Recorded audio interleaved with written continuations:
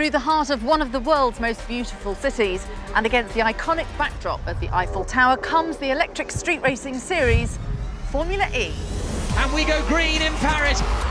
Mitch Evans is absolutely throwing that Jaguar around. Loving the fact that the cars in front are not getting away from them.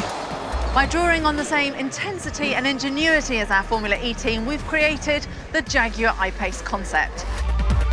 The smartest, all-electric 5-seater sports car with breathtaking performance.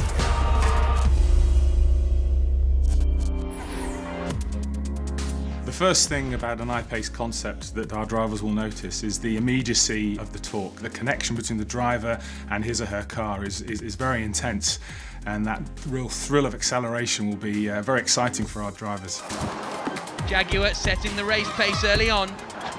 The I-Pace concept will accelerate from 0 to 60 miles an hour in around about 4 seconds. Just to put it into perspective, that's ever so slightly slower than an F-type all-wheel drive car. So we're talking supercar levels of performance here. And of course, at the same time, the I-Pace concept on a single charge travel for over 500 kilometers.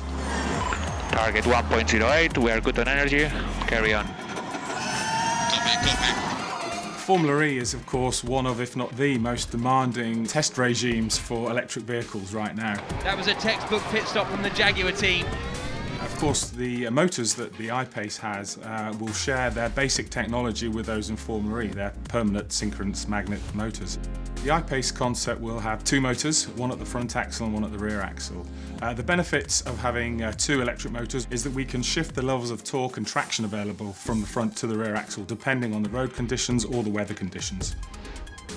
The I-Pace concept will bring electric vehicles to a whole new range of customers. Customers who want their electric vehicles to be desirable, to be fun to drive, to be refined, but also to be practical. And we're very confident that I-Pace concept will deliver on all of those promises.